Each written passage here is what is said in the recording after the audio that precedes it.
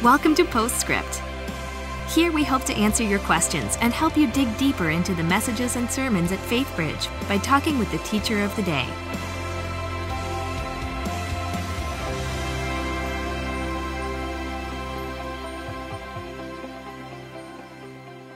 Hello and welcome to Postscript. My name is Adam McIntire and I'm joined today by Ben Stuart, who just preached a sermon called This is Love. Ben, thank you so much for being here with us today. Thanks, man. So let's jump in. The most important question first. How did your turkey turn out? Turned out great. Mildly overdid one of them. Okay. But had two. It turned out great. And the neighbor's turkey, I think, turned out the best of them all. Nice. And made a friend. So it was actually pretty cool, man. So 2 for 3 on the turkeys. That's not bad. Yeah. Well, the first one wasn't a total loss, Sure. but, Lord willing, we'll never do that again. So to a more serious kind of question. You talked a lot in the sermon about how God is love and He is our source of love and He is the reason why we are able to love. So someone had a question about, is it possible for us to love God but not to trust Him? Maybe it's like still have doubts and things like that.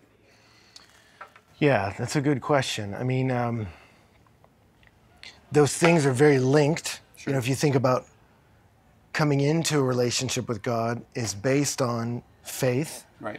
That Jesus' death truly accomplished something. Sure. So at that level, trust, faith is the foundation piece of that love relationship. So in that level, it has to be there. That's right. And so that's critical. So yes, in that sense, you have to trust Him. But let's say you've put your faith in Christ, you've been born again, you're a child of God by the grace of God through Jesus. Can you struggle to trust God with, will He take care of me? Will He be there for me in the future? Yes, and if you read through the Bible, people that know God, love God, wrestle with trusting God all the time. Yeah. And what's beautiful about God is He's patient with us and works with us. So read the life of Abraham. Did he have faith in God? Yes, it's very clear that he did in Genesis 12 and Genesis 15 states it directly. Right. But do you see him doubt God at critical moments through the rest of his journey? Sure. Yes, and you see it with every person. Right. Trust grows over time. Right. As you, I would say the feeling of trust grows as you take steps of trust. Right. Okay, God told me to do this, live this kind of life, and then He'll be there for me. I'm going to do this, but a little like, And then when I see God come through, I trust Him more the next time. Sure. So is it okay to have shaky trust? Yeah. At that level, yeah, it's okay. Absolutely. But it should grow over time. Right. Well, and I think a lot of people confuse, like you can trust someone and still have doubts about things. The two go hand in hand. And Absolutely. As you mentioned, faith is trust and it's obedience. That's kind of the foundation of faith. But you see throughout Scripture people trusting God, but still doubting. You see them openly questioning, God, where are you? What's happening? But nevertheless, I'll trust in your steadfast love. And they grow in their faith. Absolutely. Yeah, totally, man. Yeah. You got it. And so you also mentioned in your sermon, you gave the example of addiction. You talked about how the number one leading cause of addiction is a feeling of lack of love, that they are not wanted, not loved. Yeah. Are there any other causes?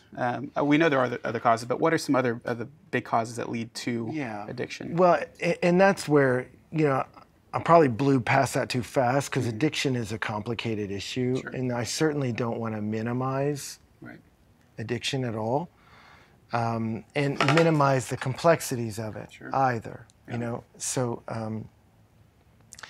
but is there a genetic disposition towards addiction to certain things? I would say yes. Sure. So that would lead some people to become addicted to certain things that would not lead others. Some people can have a drink socially here and there and be fine. Other people find themselves looking forward to it in unhealthy ways and abusing it. Yeah. And so are there genetic predispositions to addiction? Yes, there are. Mm-hmm. But what Carnes will point out that is interesting is, when, let's say someone is addicted to alcohol and they want to be sober, there is now a physiological need for that you've got to address first. The first order issue is, let's get the alcohol out of your system and let's get it away from you that you're not continuing to go back to it. So let's get you sober. But then the deeper work is what happened that led you to begin to abuse Sure. alcohol, Yeah. or different avenues online or different substances or whatever. Usually there's some degree of pain under that, and often it can be hard to access that. People are like, no, I do it to manage stress, and you go, well, where is that stress coming from? Stress is a byproduct of something or in your life, and there's a coping strategy that you picked up because there was something difficult to deal with. Right.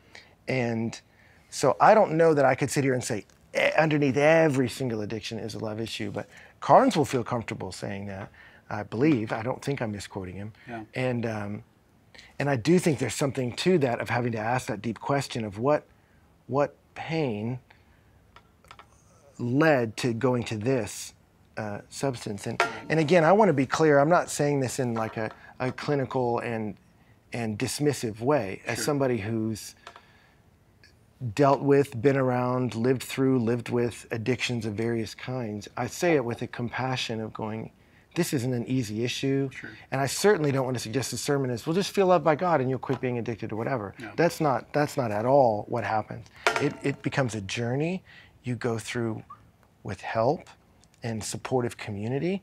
But the more you begin to lean into supportive community, the less you lean on certain substances, and you can find a level of healing and hope that maybe you don't think is possible even now. So I would encourage you, if you're struggling with a level of addiction, don't struggle in silence. Yeah.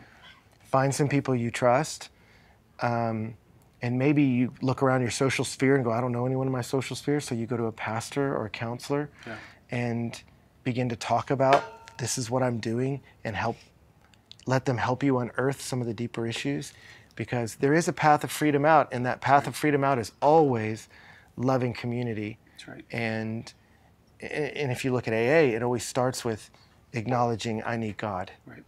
And so I would say the love of God and the love of the people of God can get you out of some things that maybe now you don't see a way out of. So have hope, because God's love is that powerful.